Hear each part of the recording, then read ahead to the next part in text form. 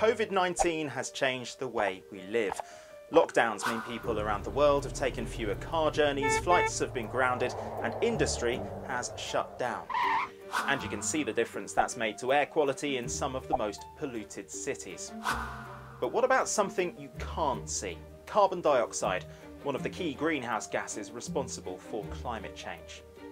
As the pandemic spread around the globe, CO2 emissions did fall as countries went into lockdowns.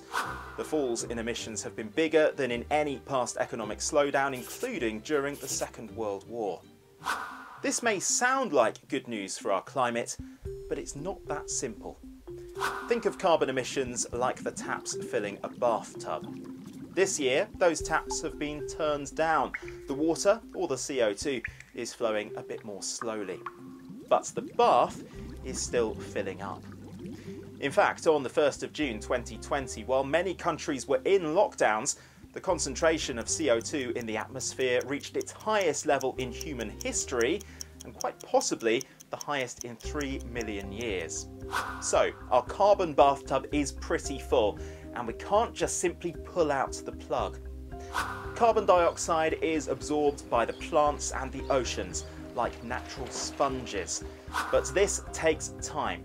CO2 emitted today will still be in the atmosphere in hundreds of years. So, there'd need to be a long-term drop in carbon dioxide output to make a real difference to the climate crisis. And the question is, what will the recovery from the pandemic look like? We've already seen that as countries' economies open up again, emissions also return to their upward trend.